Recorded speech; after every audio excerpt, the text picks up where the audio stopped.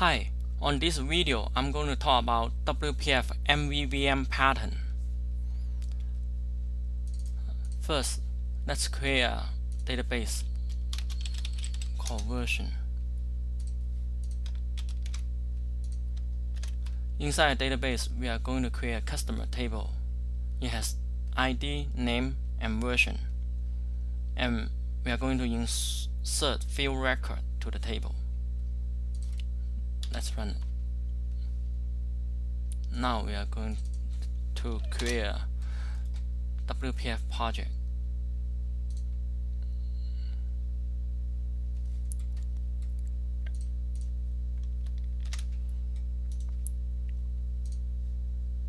And then we create a data access folder.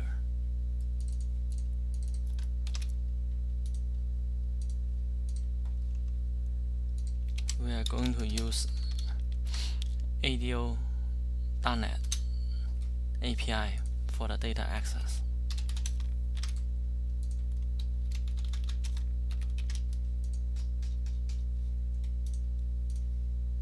We need to add the system.config.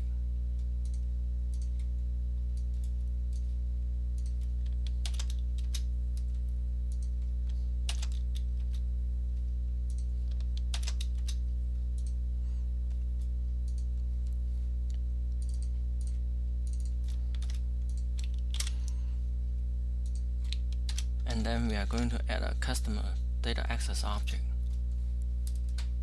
class.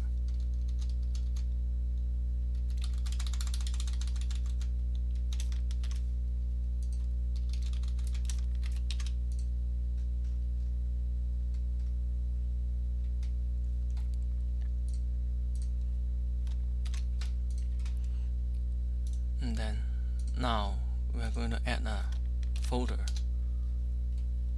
for the entity object.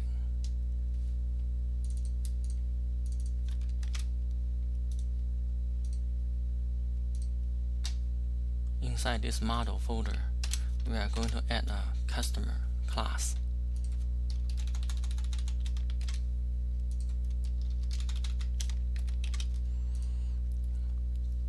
Basically, this class maps to the database we just create, the customer table. And then we come back to the customer data access object class to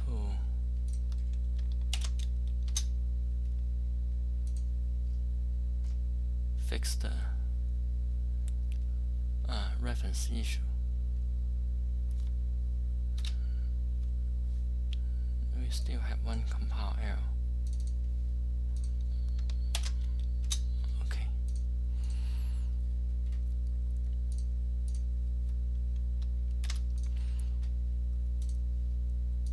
And then now let's create a view model class.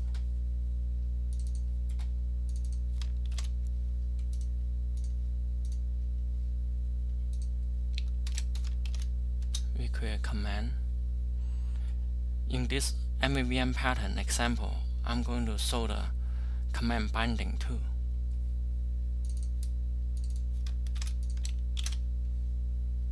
And then we are going to create a view model.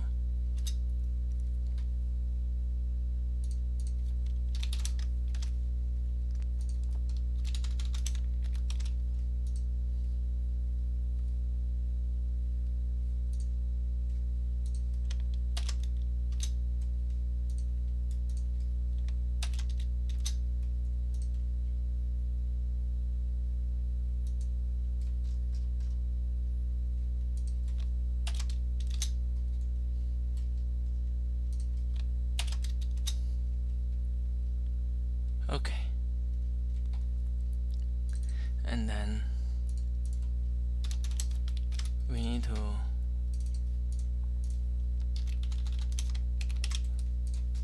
finish the coding on the command.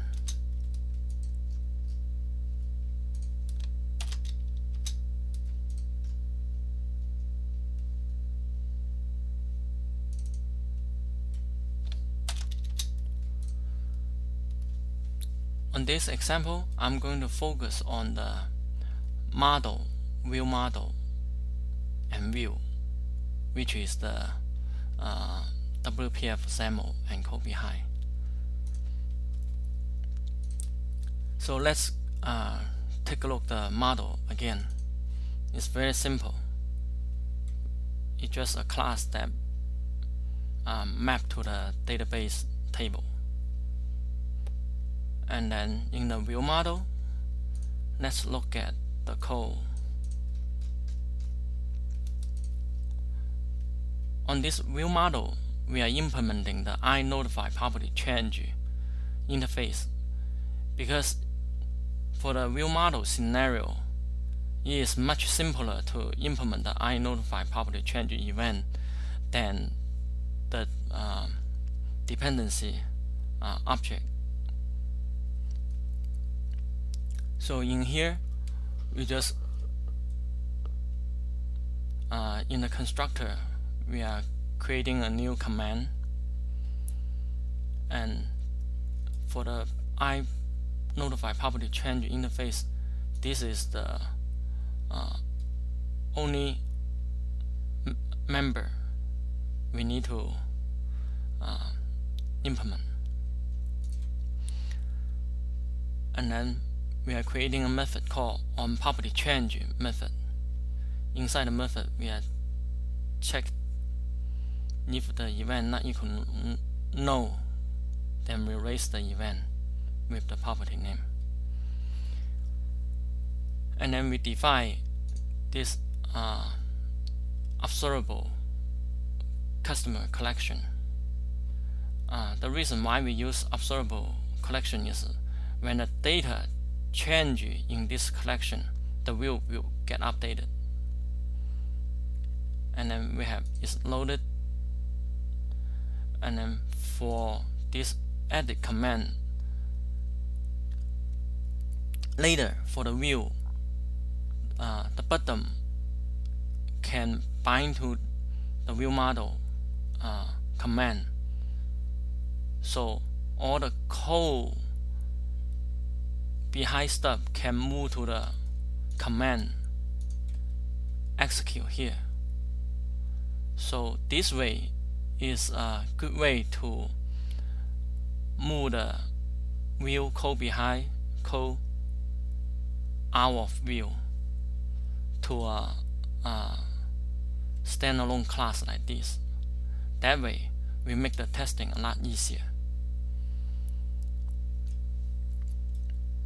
And this is the edit command, which implement the I command.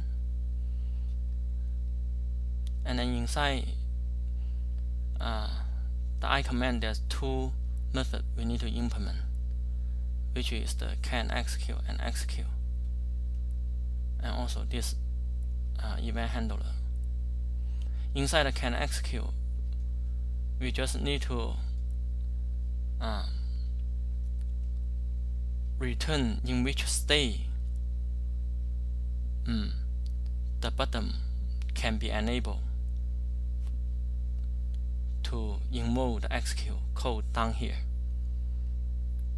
So basically, we check if the view model current customer ID is bigger than 0 and the name is not null and empty, then we will enable the button. Otherwise, the button is disabled. So another cool thing about using WPF command is kind of like it automatically take care of the button state for us.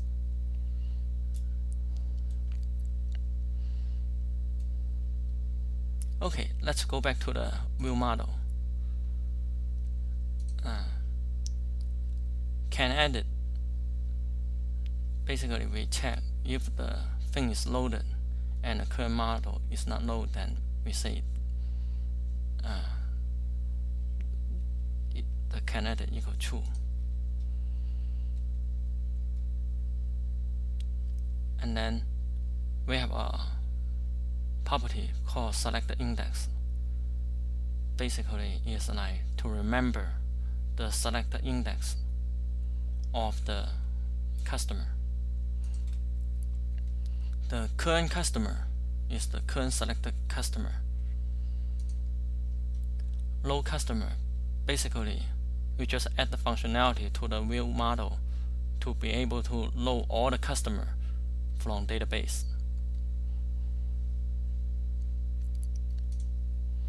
Let's go to the view code behind.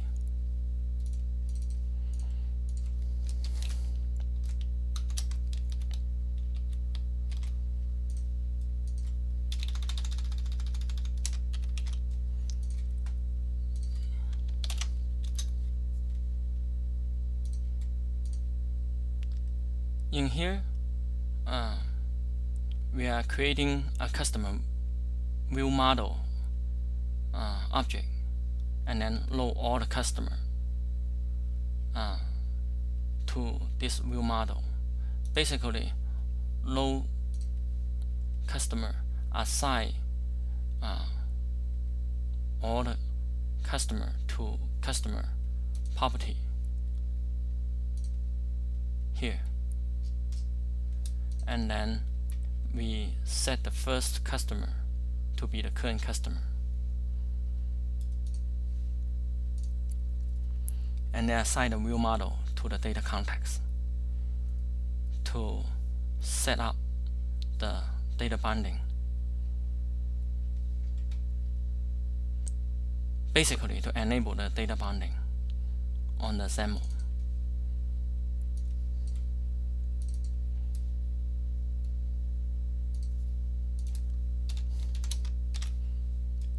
On the XAML,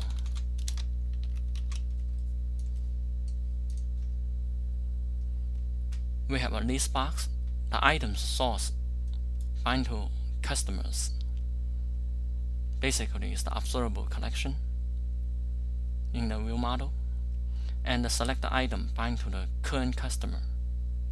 Select the index bind to the selected index of the view model, and set the mode to two-way. In here, the customer name text box bind to the current customer .name, and we set the update source trigger to property changed. For the button, we bind the command to the edit command.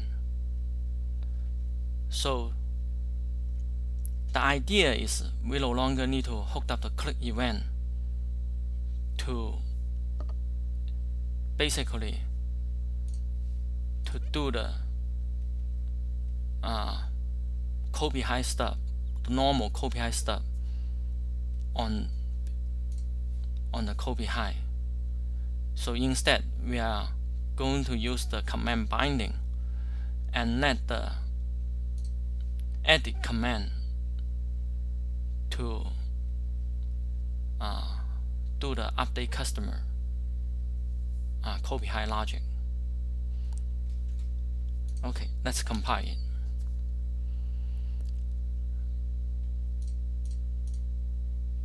And the last thing we need to do is to add the connection string to the app config file.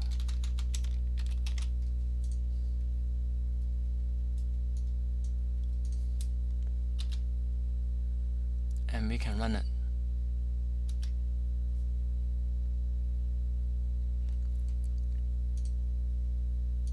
Yep, as we can see, the binding works. And when we change this,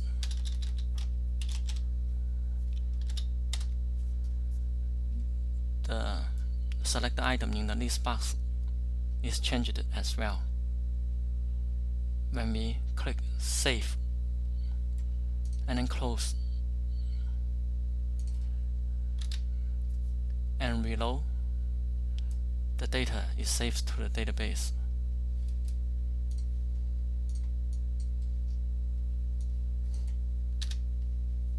Yep. Thanks for watching the video.